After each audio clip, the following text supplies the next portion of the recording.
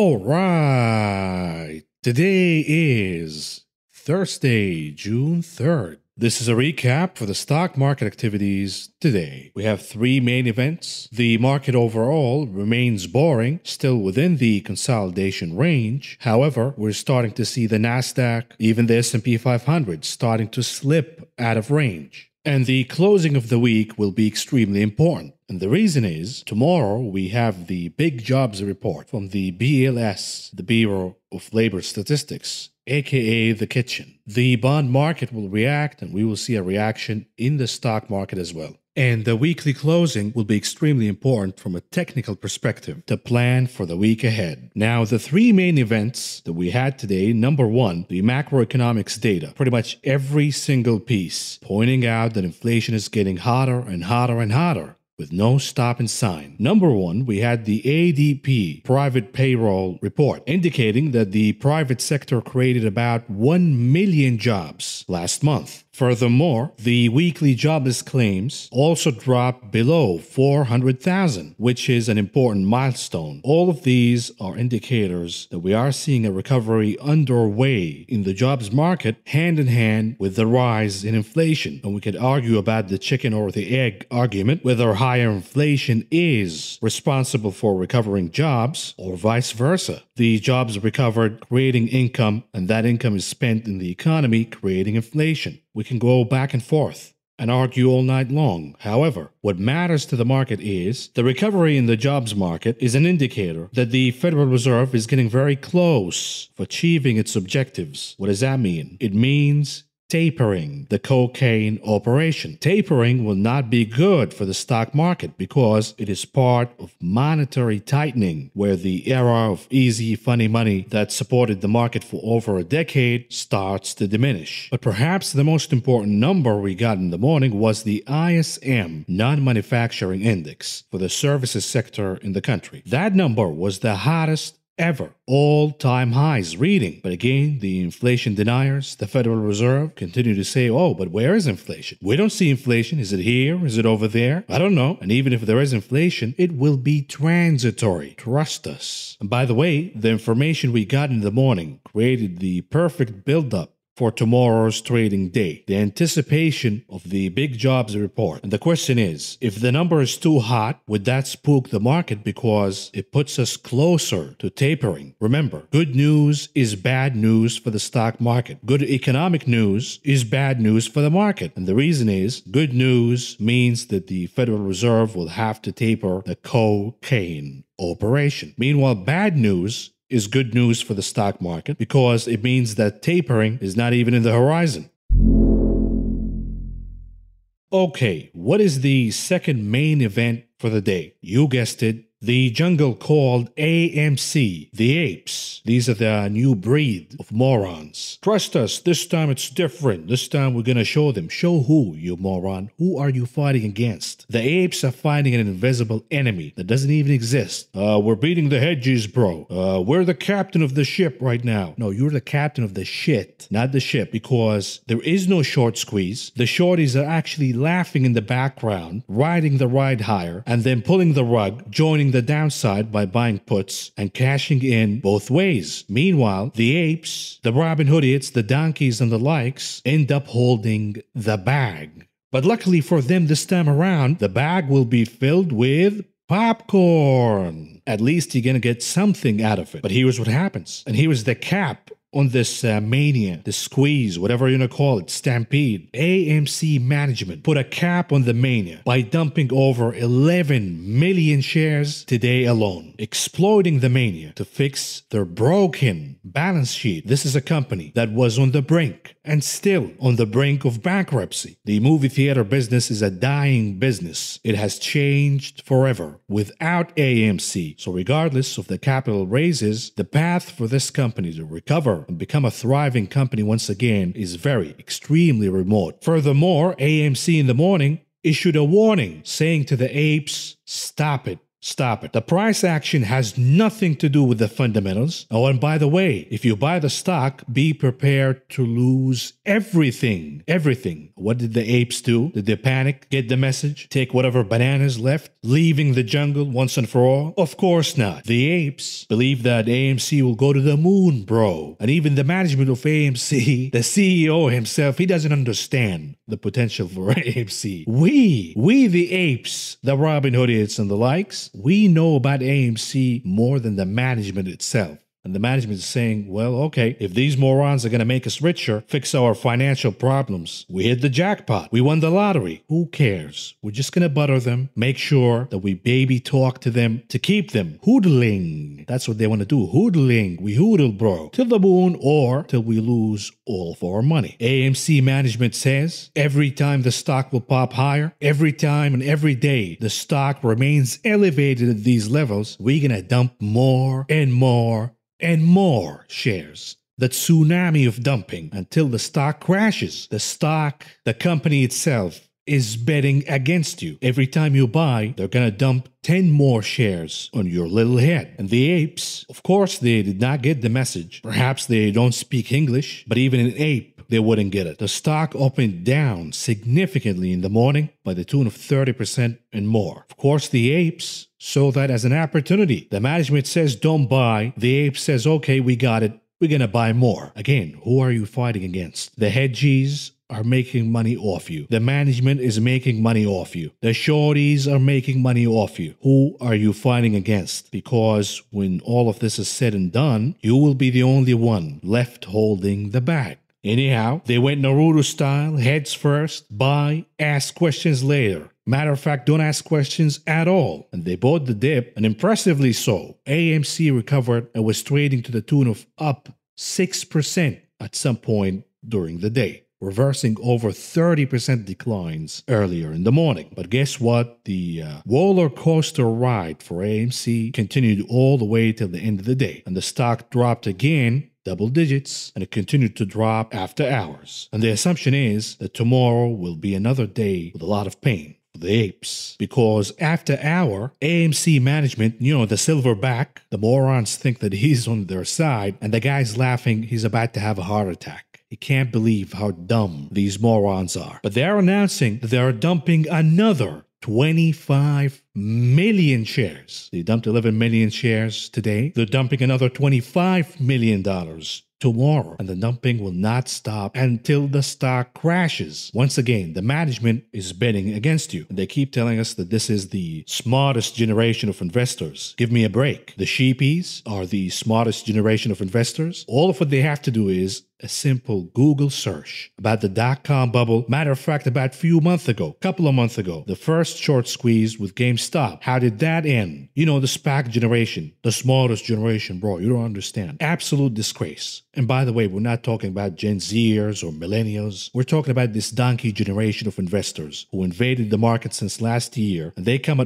from all shape and forms, all ages, old and young. And of course, they tell me, oh, bro, how dare you? You call us the Robin Hoodiots. That's demeaning to retail investors. This type of mockery is supposed to be in our side. Give me a break. You know who is a disgrace to retail investors? You morons. You give us all a bad name. Every time you participate in the market, whether it is the dot-com bubble, the housing bubble, and this whatever bubble, we always aim for the dumbest shit. For example, buying Plug Power, a name that was a pump and dump during the dot-com bubble. All of a sudden, 20 years later, it's going to be different, huh? Of course not. Every time retail participates in the market, it becomes a period of wealth transfer voluntarily from dumb money, the poor and the middle class chasing lottery tickets, to the rich, Wall Street, banksters, and corporate insiders. And this episode is no different than past episodes. This movie will end in tears, AMC will crash, we will have a lot of retail hoodlers. Meanwhile, AMC executives and insiders walk away with billions and billions of dollars. The third main event of the day was Tesla, the souffle. And the souffle is melting. First, they have a problem in China. Their sales got cut in half. But the culties keep saying, oh, but you don't understand, bro. Tesla is a monopoly. Oh, really? And we have yet another recall. Another one.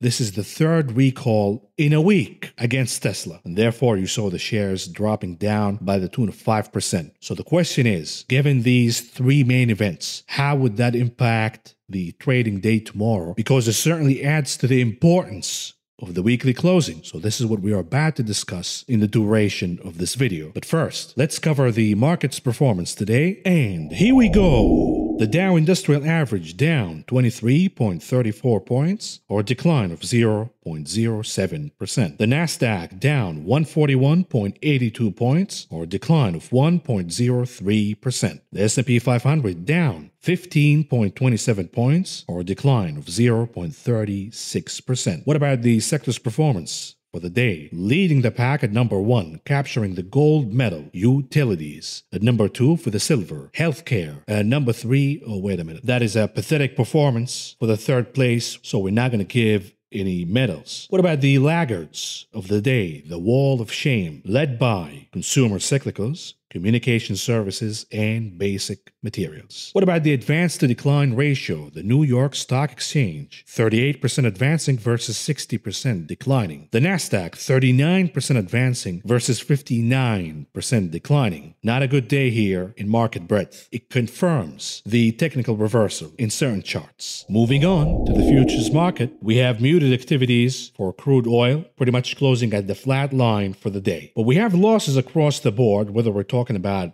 softs, futures, metals, grains specifically, massive declines, and the reason is the US dollar is popping higher. So the correction in commodities is perhaps not over yet. And keyword yet, my expectations are that the US dollar will continue to rally for at least a few more days, and that could add a lot more pain on commodities, specifically metals and grains. We have few green activities in the futures market today. For example, OJ and cotton in softs futures. We also have gains for lean hogs, aka the new tech, and feeder cattle futures. Other than that, it is pain across the board.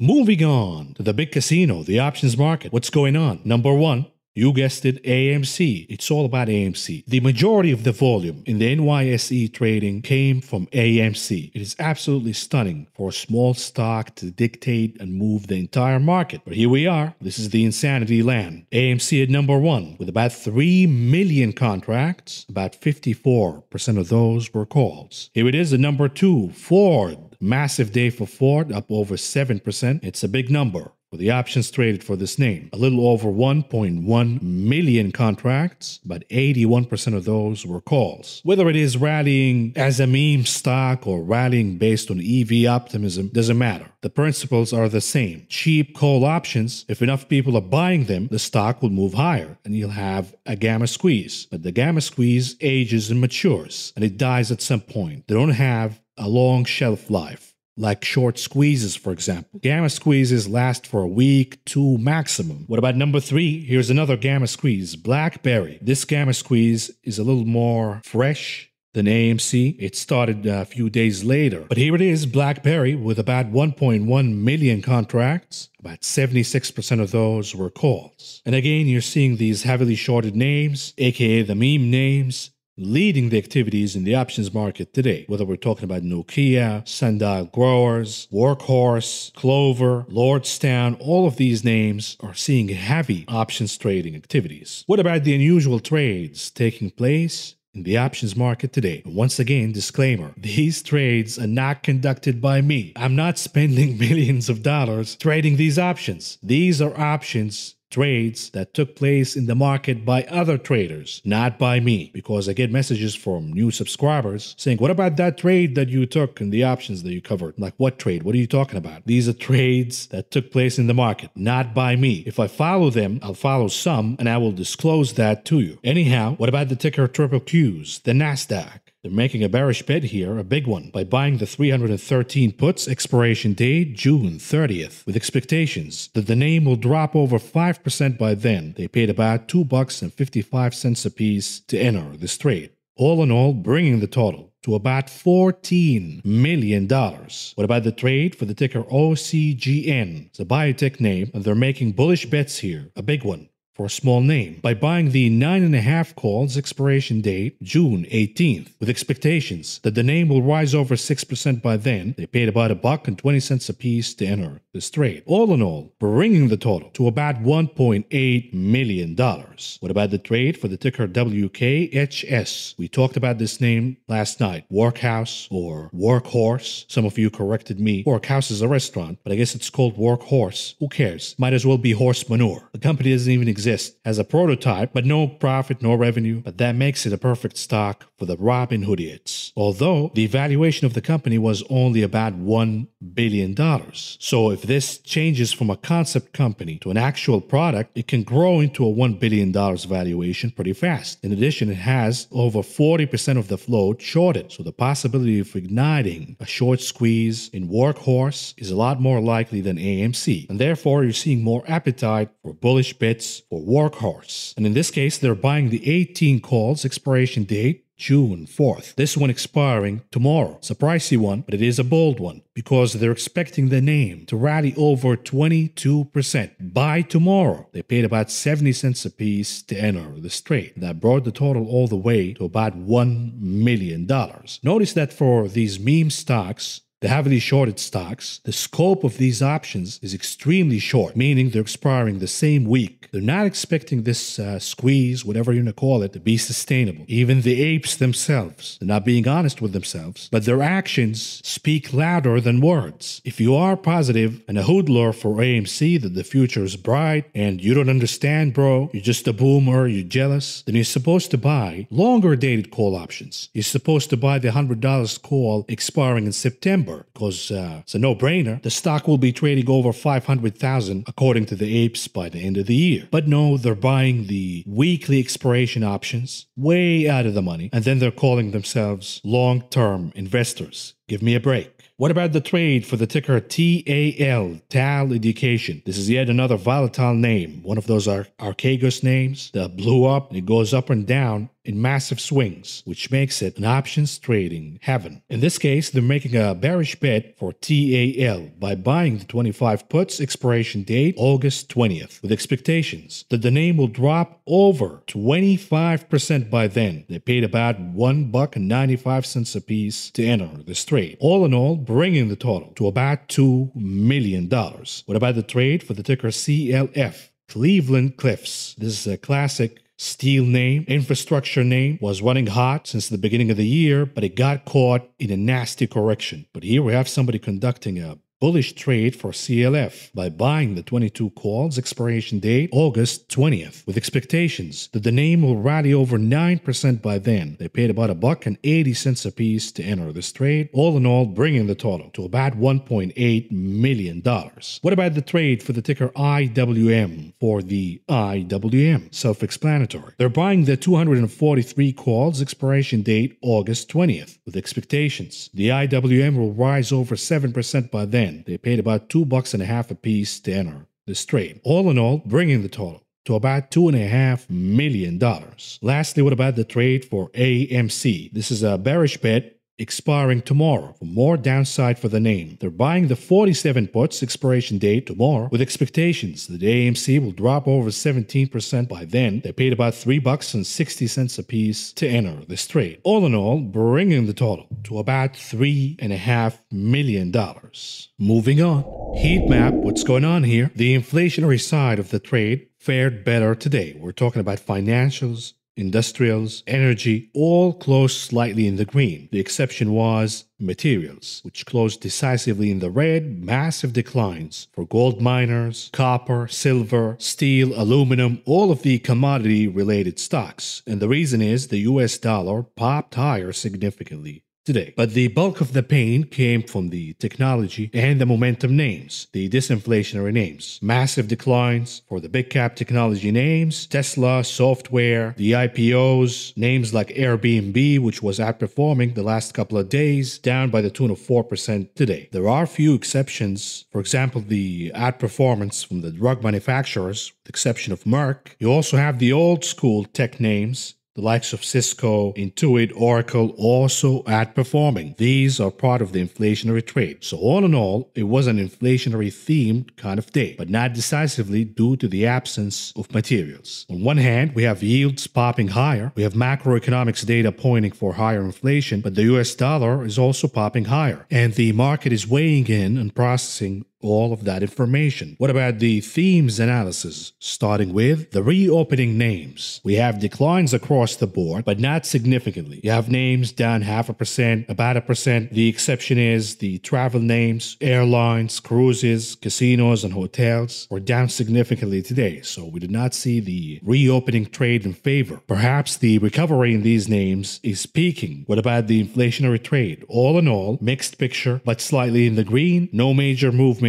one way or the other, with the exception of the metals, commodities related stocks. We have Freeport McMoran down significantly. Newmont Gold also down, along with Alcoa, which is tied to aluminum prices. And by the way, why do commodities decline in value when the US dollar rises? Because it tames the demand. It becomes more expensive for overseas buyers because they have to use US dollars to purchase those commodities. What about the deflationary names? The high multiples, tech names, down significantly today. So we have one part of the theme playing out loud and clear, the weakness in the high multiple and technology stocks. You have names like DoorDash, Square, Peloton, Zoom, Tesla down significantly. Tesla has its own problems, but it was still trending lower starting from yesterday. And the $1 million question is, was the performance from these disinflation names, was it a signal, a leading indicator that yields will pop higher tomorrow after we get the employment report? Because if the report's too hot or perhaps too weak, indicating wage inflation, yields will pop higher, and that will lead to more pressure, downward pressure that is, against the Nasdaq and the high multiple momentum names. Moving on to the technical analysis, starting with a 30 minutes chart of AMC. We are starting with the biggest story of the day. Here is the 30 minutes chart, and you don't have to be a genius to figure this one out. You have the double top formation. You have the failure to cross in the MACD indicator. Matter of fact, starting to reverse,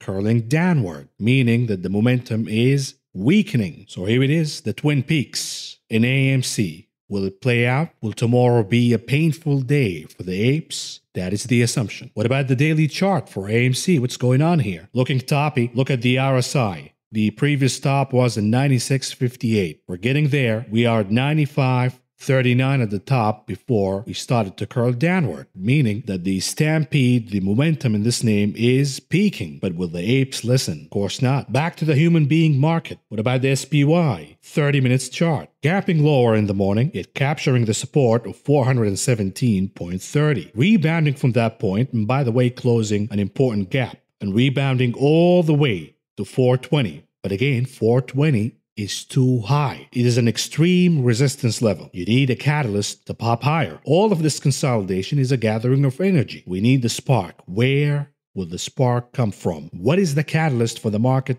to pop higher at this point? We're past corporate earnings, we're past the stimulus, we're past vaccines, we're even past the cocaine operation. So we have to think about the catalyst that will push the SPY, the S&P 500, higher to close decisively above 420. And therefore, the weekly closing tomorrow is extremely important. Will it be above 420? That will be extremely bullish. Would it be below 420? That will be slightly bearish, but not decisive. It would become decisively bearish if the SPY closes below 417.30 for the week. So the weekly closing tomorrow is extremely important. What about the daily chart for the continuous contract for the SPY? Again, grinding higher, but facing the resistance. This is the sticky level, the equivalent of 420 in the SPY. In the futures, it is 4,232. We are starting to lose momentum here in the daily chart from the RSI and MACD indicators. But it is too soon to make a definitive call one way or the other, and therefore we're waiting for the closing for the week. It will be extremely important. A clear rejection and a failure to crack above 4,232 will be an ominous signal for the market. What about the Qs? 30 minutes chart. What's going on here? Not looking as good as the SPY. The SPY managed to rebound, and it is pretty much back at the battle of 420. The Qs lost 330.5 for support, and now it became resistance. Not by much, but it fell below it. Too early to call the chart bearish for the Qs, but watch out for the weekly closing. Will it be above 330.5 or below that level? And how far below? That will become important as well. What about the daily chart for the continuous contract, the Qs? Here it is. Not looking so good. The 30 minutes chart for the Qs looking okay, slightly bearish, but the daily chart for the futures contract not looking so good at all. Getting rejected from 13,718, which is an extremely important level to crack above. We're starting to lose momentum from the MACD and the RSI indicators. Both of them are curling downward,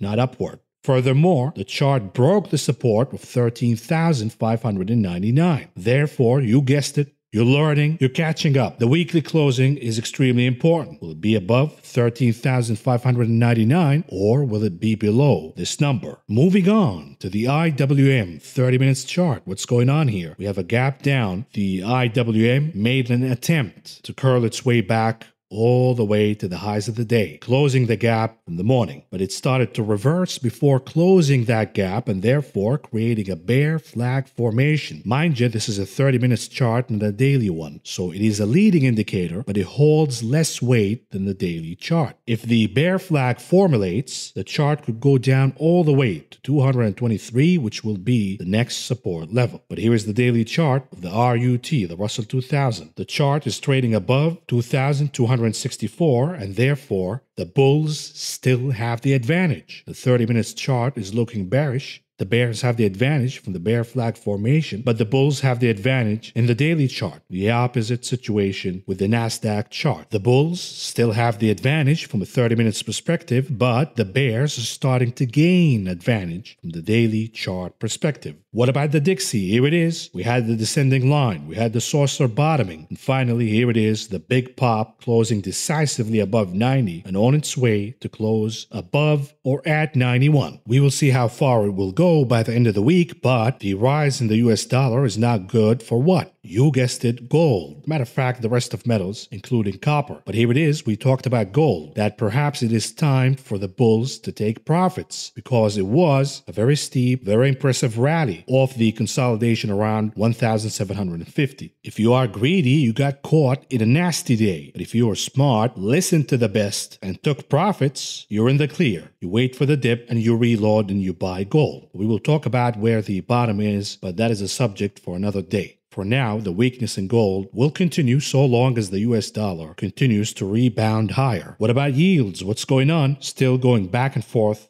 in a ping-pong fashion between the support of 155 and the resistance of 1.62. But it looks, from a technical perspective at least, that yields are preparing for a massive pop higher, once and for all reclaiming the very critical level of 1.7%. And that could happen starting tomorrow, depending on how hot, matter of fact, how would the market receive the information. Forget about too hot or too cold. It depends on how the market receives and translates the information. And if it decides to take it as inflation is rising higher, then yields will pop higher significantly. What about the TLT? Weekly perspective, again, not looking so good here. It looks like the flip image of the map of Italy. And if that is the case, then we have further downside to go. To complete the Italian map of the TLT, that would take us below 134.5. But all kidding aside, the weekly closing is extremely important. The momentum indicators are gaining some advantage, but the chart is not moving significantly higher. It is stagnating, meaning that the likelihood is it will break the support of 134, not pop higher. This is the assumption, but again, the kitchen will be busy and hot at the Bureau of Labor Statistics because they have to cook this one extremely carefully. What about the VIX? What's going on here? The VIX consolidating, building some energy. The momentum indicators are starting to recover. The threshold remains the level of 20, specifically the weekly closing. Closing above 20 will give market bears the advantage. Closing below 20 for yet another week will give market bulls the advantage. And the most common question I get is, why is the VIX too low? While we're seeing a nasty correction in the Nasdaq, the mania names, the SPAC, and now the meme stocks are starting to go down, why isn't the VIX moving? The VIX is pretty much the inverse of the SPY. It moves if we see bearish activities in the SPY. The SPY has many components, including the high multiple and the technology names, but it also has inflationary stocks, inflationary sectors, financials, industrials, materials, energy. And if these sectors continue to rally higher, then the SPY will have a difficult time correcting. The only scenario where the VIX will pop higher in a sustainable fashion will be if the SPY goes down altogether,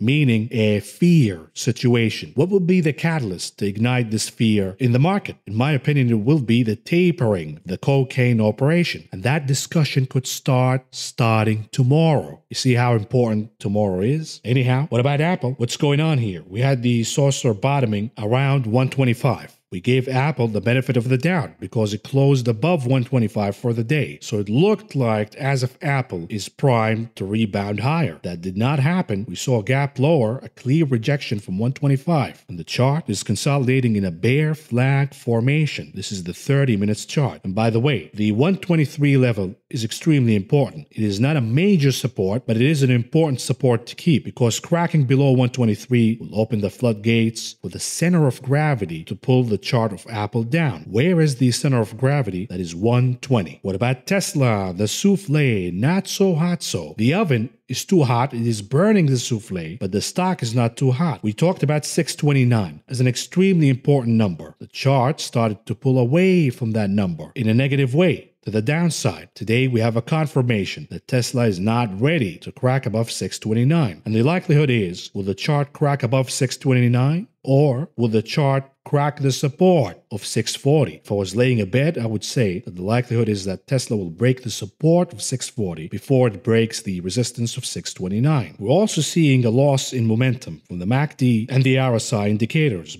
both with negative divergence. Not looking so good here for the souffle. What about the tulip market? What's going on with BTC? A little better than Tesla and the rest of the market because cryptos are rebounding. They're bottoming, but again, a lot weaker than before. Bitcoin and cryptos in general lost significant momentum. Look at the reading for the MACD indicator. Way below the mean, meaning that the mania pretty much at a halt right now. What does that mean? It means that even if we see a recovery in cryptos, it's not going to be as hot and impulsive as we have seen before. Now, there is a potential that could happen some point in the future where we see a rotation from meme stocks back to cryptos. If that is the case, that could ignite another rally in Bitcoin. But for now, it is looking boring. It is stagnating. It is consolidating between the support of 30,000 and the resistance of 42,000. The chart will not gather steam to the upside until and unless it breaks the resistance of 42,000 and reclaim that level as support. What about Doge going all the way to the resistance of about 45 cents and pulling away slightly? Now, Doge went down along when we heard the news, the negative news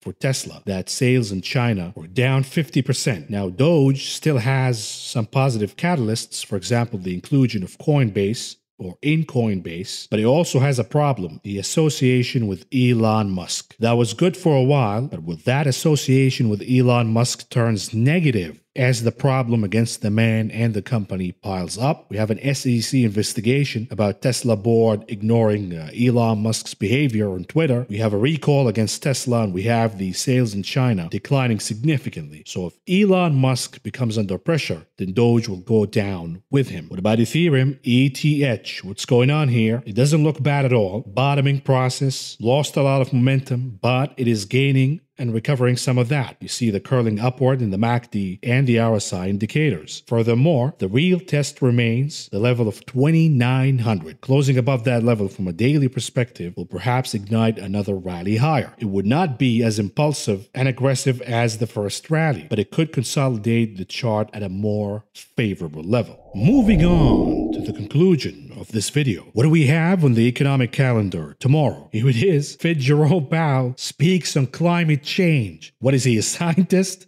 You want to talk about climate change? How about the heat from the printer? All that printing, that's creating a lot of heat. Let's talk about climate change, Mr. Powell, or Dr. Powell, excuse me. Then we have the most important number, which is the non-farm payroll. Again, expectations are all over the place. The last reading we got was 266,000, and that came on the heels of the prior reading of about 1 million jobs created. Again, it is anybody's guess, but my expectations are the number should be hot. We are seeing recovery all over the country. Reopenings of hotels, casinos, cruises, bars, restaurants, service jobs all over the place. Job openings reaching highs we have not seen in years. The question is the labor force ready and incentivized enough to fill these jobs, or will that add to more wage inflation? In my opinion, a hot reading over 1 million will be bad for the market because it will solidify the inflation theory. A reading that is too cool, 250,000 or less, will also solidify the wage inflation theory. Therefore, my belief is that the cooks will give us a number between. They'll give us 500,000, 600,000, 700,000 at the most, and that will confuse the market. Is it too hot? Is it too cool? We don't know, and if we don't know, let's pop the market higher. That is the assumption, of course, but again, the cooking will be difficult if the data itself is too hot or too cool. Anyhow, we got an important day ahead of us, so that's all I got for you tonight, and I will talk to you again tomorrow. Game over. If you found the information presented in this video helpful, please subscribe, press the like button, the notification button, and follow me on social media.